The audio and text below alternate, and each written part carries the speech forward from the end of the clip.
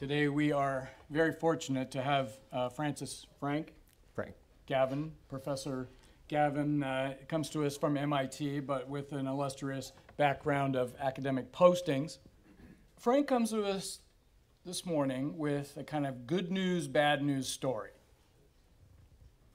Okay, bad news first. We got it wrong. We got the Cold War wrong, we got deterrence wrong, we got proliferation theory wrong, we got it wrong for a lot of reasons.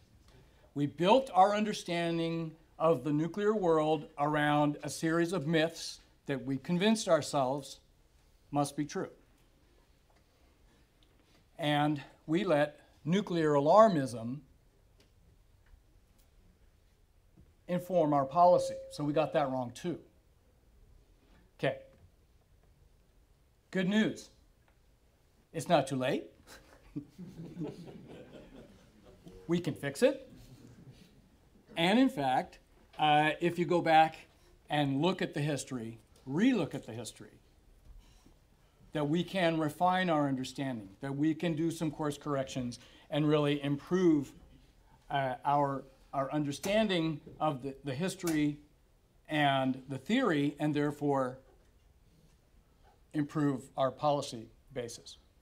And another good news story, and we've mentioned this several times, is that we are living in a renaissance, a new age of nuclear strategy scholarship.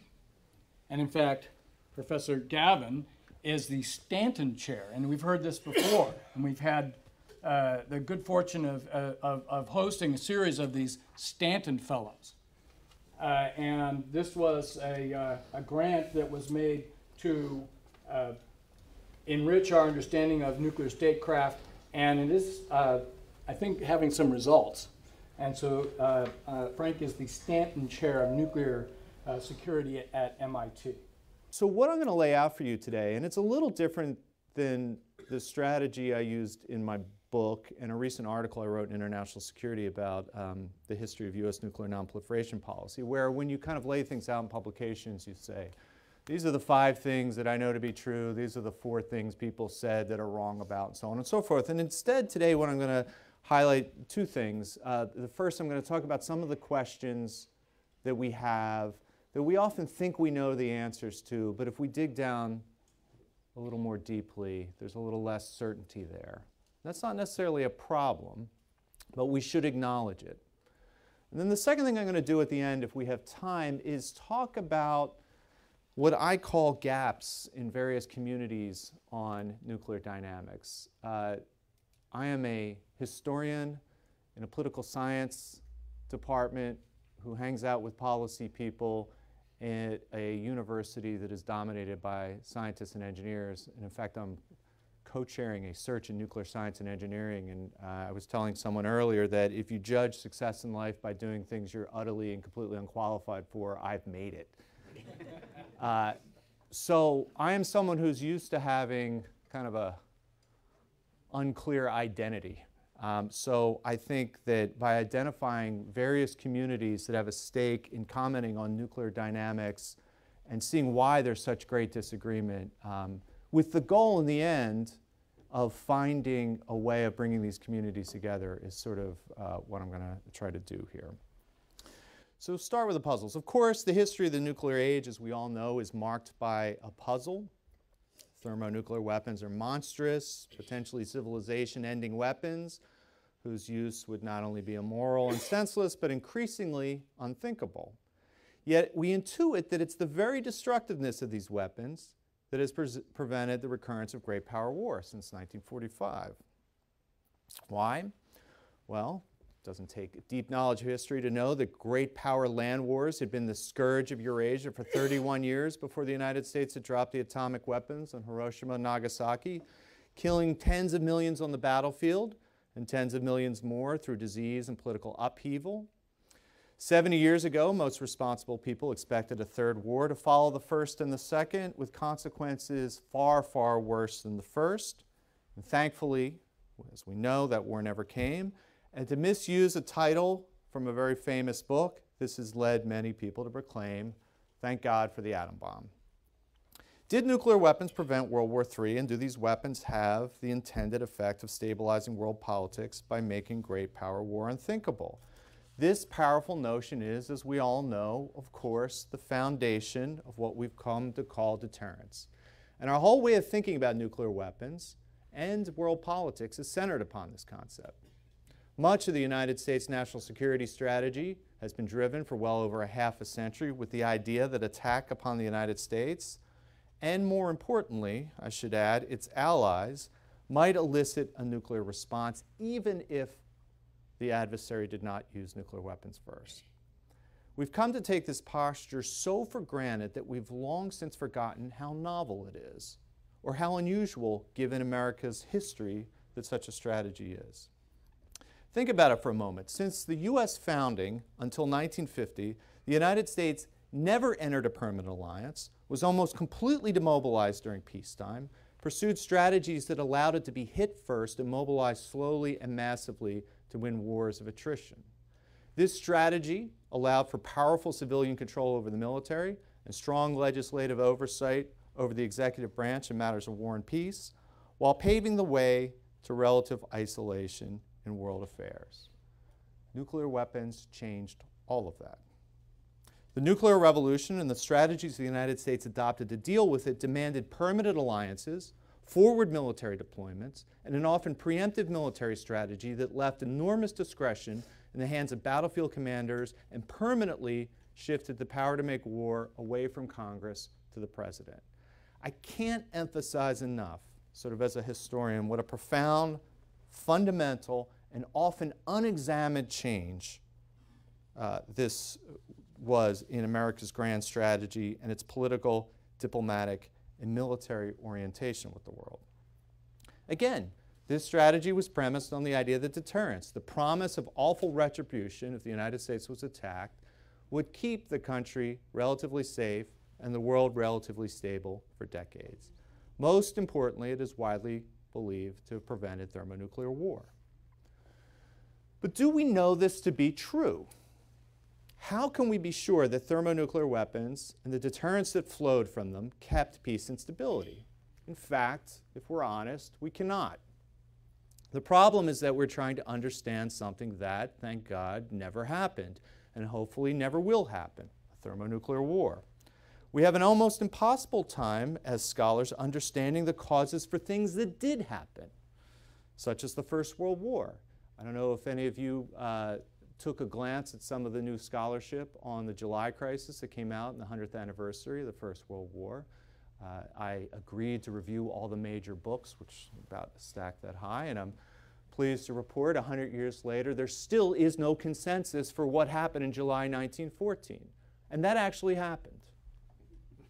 Trying to understand why something did not happen, why we did not have a thermonuclear war, is a methodological nightmare, a situation that eludes certain answer from even our most powerful and sophisticated social science methods.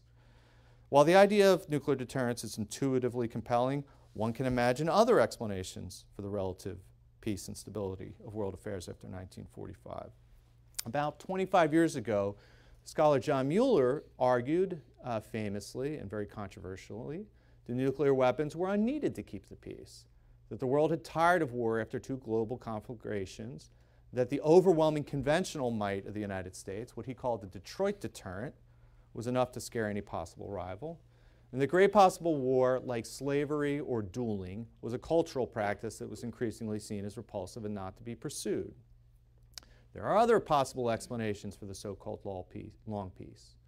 For centuries, land had been the source of state power, but a variety of factors, from massively increasing agricultural yields — we arguably have too much food in the world, not too little, a problem I don't think 100 years ago anyone could have imagined — to flattening demographic trends, the development of post-industrial technologically driven economies, i.e. you'd rather be Singapore than the Ukraine, has made conquest too expensive and not worth the bother. There are lots of other explanations, from norms to taboos to military factors, to explain the absence of great power war since 1945, but the simple fact is that we don't know. Now, I, for myself, believe that nuclear deterrence made an enormous revolutionary difference. I actually believe the nuclear deterrence work, but I can't prove it. People will tell you, and I'm sure someone in Q&A will tell me that they can prove it, but certainty is impossible. Now, why does this point matter? As you know, there are two crucial trends shaping the nuclear policy world, pulling in completely different directions, and how you assess them depends on how you think about deterrence. The first is the disarmament movement, so-called global zero movement, or the idea that the world should move towards eliminating nuclear weapons. Now, I should point out this is officially an American aspiration, as we all know, laid out by President Obama in his 2009 Prague speech, though that was not the first president who thought this. You spend time in the records and you realize, with one, possibly two exceptions, every American president since Truman wanted to rid the world of nuclear weapons. If they could have pushed a button to make them go away, they would have. The exceptions are Nixon and maybe Eisenhower. But even we know Reagan was a nuclear abolitionist. We all know, so anyway, we know about this movement. On the other strand, pulling in the other direction, is the idea that says nuclear weapons are playing an increasing role in world politics. This year has been dominated by discussions over Iran's nuclear weapons program. We also know, less discussed, but perhaps in the long term equally important, that there's a significant expansion going on in Russia, China, and Pakistan's nuclear weapons program. As you all know, the U.S. is committed to a many-year, multi-billion, and if the figures David Sanger quotes are to be believed, $1 trillion over 30 years, nuclear modernization program. So you have two different moves. One moving towards delegitimizing nuclear weapons and eventually eliminating. The other strand pulls in the opposite direction, highlighting the importance to states of nuclear weapons for achieving national security and foreign policy objectives, and, as a side note, stabilizing world politics, which is correct. These worldviews and the policies that flow from them are enormously consequential and need vigorous argument and debate over them. The debate must recognize, however, that the answer to the most important questions, the ones that matter more than any other policy question that exists, I would argue, how to avoid nuclear war, will be difficult to know with certainty. We must be both rigorous and humble as we explore these issues. And of course, the right course also turns upon a number of other important questions, questions where answers are elusive as they are consequential.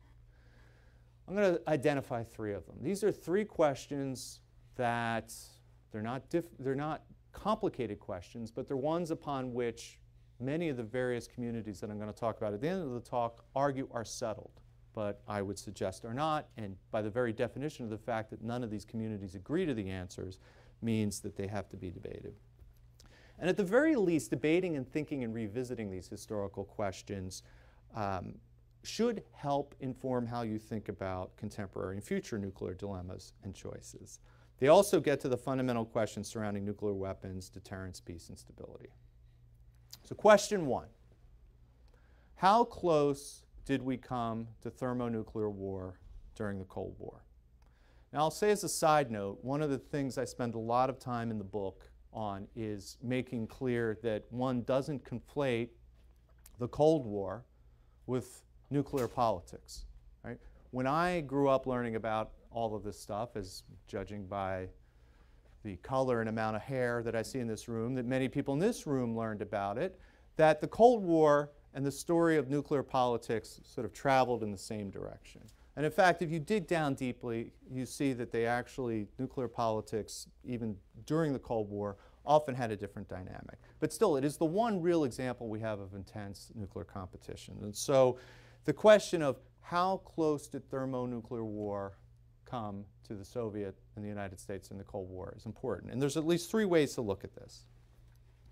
First, throughout the Cold War, did nuclear weapons and the strategies the superpowers employed make great power war and a nuclear exchange more likely or less likely? Second, how did nuclear weapons affect the behavior of each state during a crisis? And did it increase the risk of nuclear war Or did it make it easier or harder for the Soviets and the Americans to escape crises without the risk of nuclear war? And third, how high were the risks of accidental nuclear launch or a nuclear accident? Now, I'm not going to answer these questions here, but I'm going to suggest that these are the kind of questions that you would want to have a vigorous historical debate and discussion, and the answers are not obvious. I think you can see, if you look at each of these three sub-questions, that nuclear weapons clearly had contradictory effects. Writ large, the fear and horrors of thermonuclear war no doubt gave the Soviets and American leaders pause, both during stable times and during crisis. That said, one can't read this history without some feeling of terror. On the safety side, I'm sure many of you have seen Eric Schlosser's recent book, Command and Control, which builds on a lot of the terrific work by Scott Sagan in highlighting mistakes, accidents, and near misses that plague nuclear management.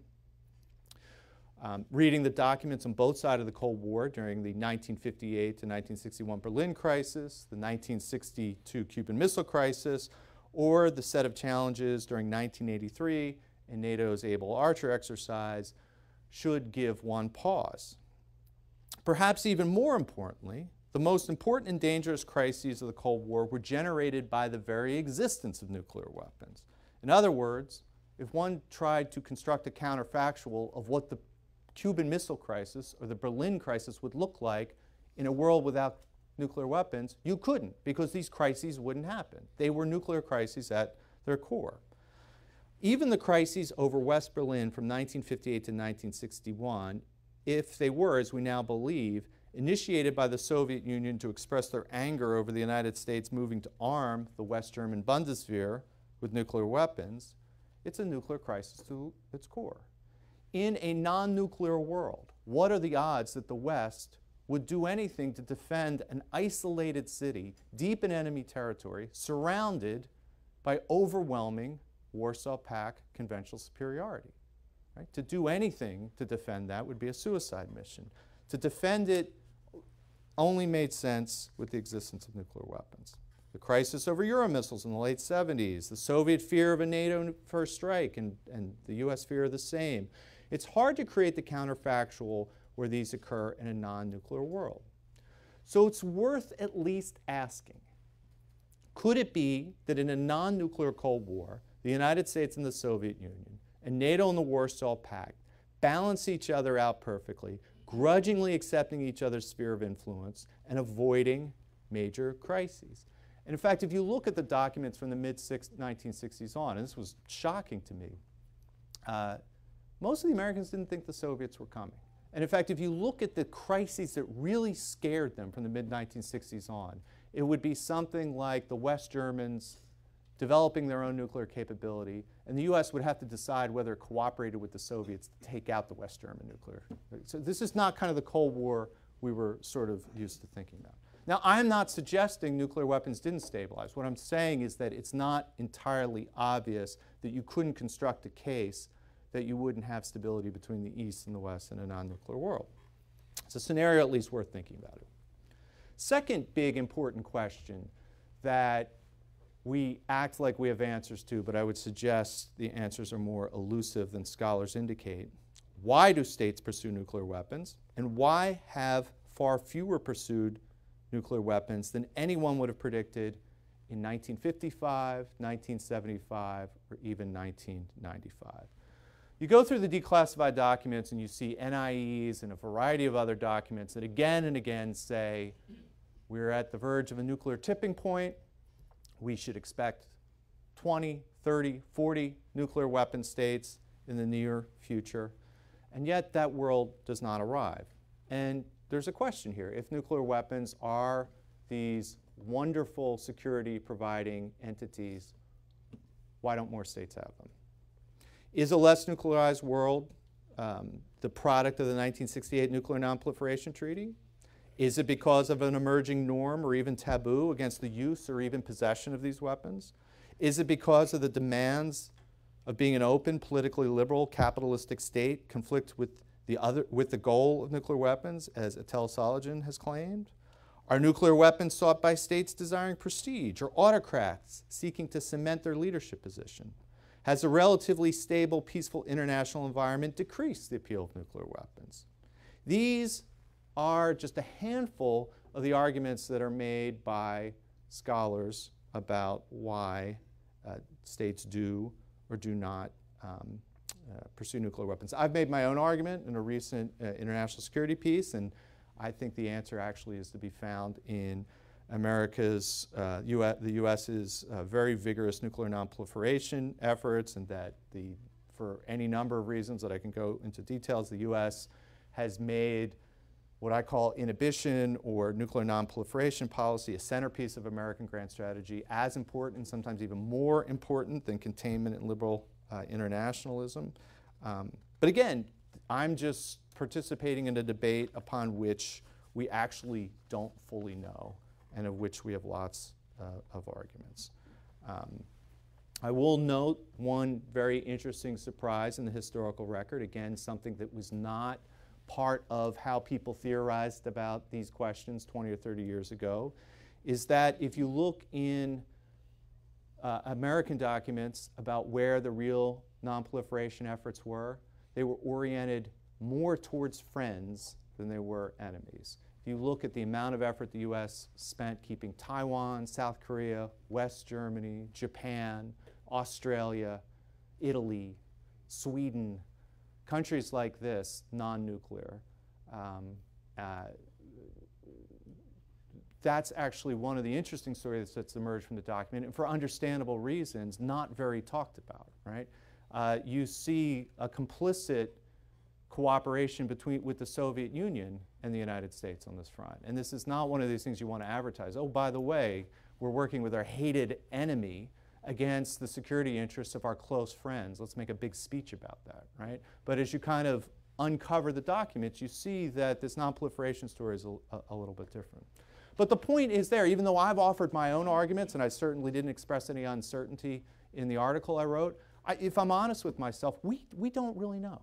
We don't actually fully understand why every prediction about the number of nuclear weapon states that would be on the planet by this point were wrong. If you had told someone in 1960 or even 1975 that there would be 9 nuclear weapon states in 2016 and that nuclear weapons would have never been used, they would have said, hallelujah, how do I sign up for that world? All these people were talking about the kind of NPT and it's weak and all this. They would have said, that's a miracle, right? So, but we don't really fully understand that. So that's the second question that I think, even though lots of people offer very strident arguments, we should be honest and humble about our lack of certainty. Third big question is an age-old question, one that people debate and argue about all the time. But again, I don't think we have full answers. And that is the old, how much is enough? In other words, what are the force and strategy requirements for nuclear deterrence? Is deterring your homeland different than the requirements needed for protecting your allies? How about for reassuring your allies, which is different than protecting your allies? Maybe for coercing your allies. Can a state achieve meaningful nuclear superiority? And if so, what are the supposed benefits of achieving such primacy? This is a complex set of questions, but even during the Cold War, there was big debates about this. If you look at how the academic world has approached this question, you have big thinkers like Bernard Brodie and Robert Jervis and Ken Waltz. They essentially argued, and I'd say that this was the consensus view in the 1970s, that once you achieved a certain level of security, you have a secure second strike, and we can debate about what that is, but essentially you could take a hit and you have enough left over to meaningfully destroy the other society, and that's enough. Why do any more? Because you couldn't do any more. Anything else that was spent would be a waste of money. And in fact, it appeared that the policy world agreed with this. In 1972, you have the strategic arms limitations and anti-ballistic missile treaties, which seem to enshrine this notion that seeking to do more than having mutual deterrence is a pointless and ridiculous exercise, and that to have this mad world is to achieve stability. But a funny thing happened, and of course, this is a world that all of you are familiar with. almost immediately upon signing SALT and ABM, the United States undertook a massive increase in its qualitative nuclear forces, right? If you think of from the early 1970s on and the tens if not hundreds of billions of dollars spent on things like Trident D5, the Peacekeeper, the B-1 and B-2, cruise missiles and Pershing II, upgrades to C-cubed-I, missile defense, and massive investments in ASW and sub-silencing, right? A massive amount of money. And when you think about it, all of these forces were oriented towards counterforce, right? The ability to hit your enemy's weapons, which, if you really think about it, and you're honest with yourself, are actually first strike weapons. And you say to yourself, what was going on here? At the very least, even if they're not first strike weapons, they're certainly not weapons that are conducive to strategic stability. So you have an irony, right? At the same time that you've enshrined quantitative equivalency with the Soviets, you undertake a 20-year program of massive investments seeking qualitative superiority, right? And this is something that scholars are just starting to look into and haven't really kind of figured out. But the sort of Brodies, the Waltzes, the Jervises of the world, they couldn't make any sense of this. Bob Jervis wrote a book called The Illogic of American Nuclear Strategy, as if this was all sort of kind of invented out of thin air. And the big intellectual question is, what did policymakers think they were getting for this massive investment for systems that arguably undermine strategic stability, and did they get what they sought? And again, this is a historical question. We're getting some very interesting archival material on the Soviet side that actually says they understood exactly what the United States was doing. They believed the United States was trying to achieve meaningful superiority. It scared the hell out of them. They attempted to keep up, and that in that effort to keep up, it highlighted many of the problems that were inherent within the Soviet economy and the Soviet defense procurement system. It's a very, very controversial and important set of issues. You could see where this story goes. Now, a lot of what I'm suggesting here is I'm doing one of the things historians should never do, which is to look back and see that the story was all clean, it all preordained, because actually in the process of history being made, it's all messy. People can believe in stability and believe in primacy at the same time. They can all be filled with lots of contradictions. But again, this is a narrative that's emerging that is very much at odds with the conventional wisdom. Just as a side note, it's interesting to contrast Soviet reactions to this US effort to change the how much is enough, and to see that China is doing something much differently. China has a vigorous foreign policy. It's building stuff. But I think if you get right down to it, it's building far, far less than it could or that it might. And you say to yourself, well, why is this? And I've got a hypothesis on this. It's just sort of pulling stuff out of the air. But the Chinese are very keen observers of what the Soviets did and what mistakes they made. And I think they came to the conclusion that the last thing you want to do is to compete with the United States on a playing field that's capital intensive, technology intensive, plays advantage to American strengths. It's a whole another set of issues we can talk about. But the main point that I want to make here is that these are big historical questions, the answers to which will shape how you think about policy. And that many people go into policy debates with their assumptions about how the world works based on answers to these historical questions that I contend they perhaps hold a little too strongly than they might. So why does this happen? This brings me to the second sort of set of issues I want to talk about, and that is the gaps within the various nuclear communities, or the people interested in nuclear policy. Because as I lay out questions like the three that I set out, I could give you my own thoughts, and I spent a lot of time in the archives thinking about this stuff. But on each of them, I would be willing to acknowledge that my level of certainty on coming up with an answer is not particularly high. Now, as a historian, historians travel in uncertainty all the time. That is not probably a world that engineers like in the least, right? So we're about as differently structured in thinking about uncertainty as possible. But at the very least, these three unanswered, or at least these questions that are open for further investigation, you would think that the nuclear studies community would embrace these and say, we don't know the answers either, let's investigate them, because the answers to these historical questions shape how you think about the important policy questions that I set up at the beginning of the talk.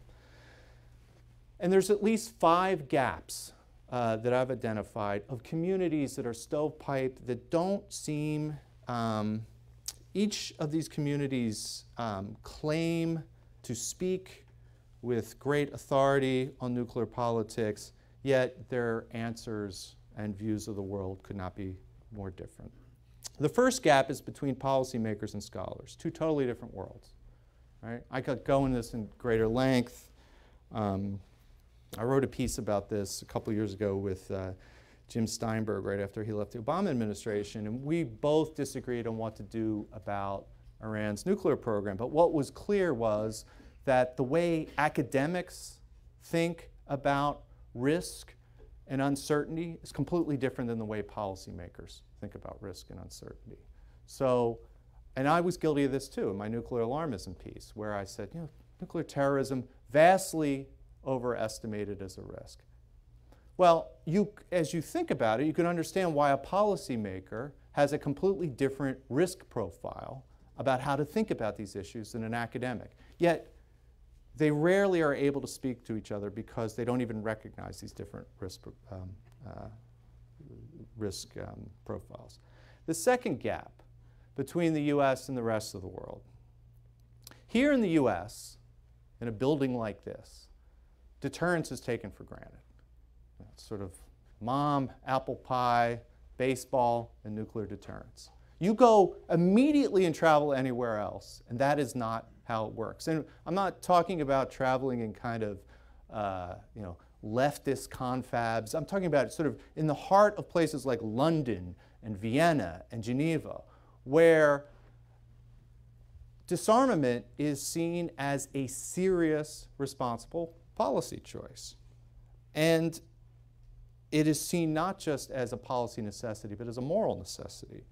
I was at a talk at Oxford a couple months ago with the Viennese foreign minister, who had been sort of one of the fathers of the humanitarian consequences movement. This idea that not only is the use of nuclear weapons immoral, the mere possession of them is immoral. Now this was not some wild hair Berkeley leftist, right? This was a guy who was a serious, serious diplomat. And his position and his ideas were taken very seriously. Now, I'm not to say which is right or wrong, but this gap is enormous between is what we might call team deterrence and team disarmament. And it strikes me as problematic, right? And our normal inclination is, if we're on one team or the other, is to dismiss the other as to having, completely foolish ideas, and I don't think that's very helpful. The third big gap within scholarly communities,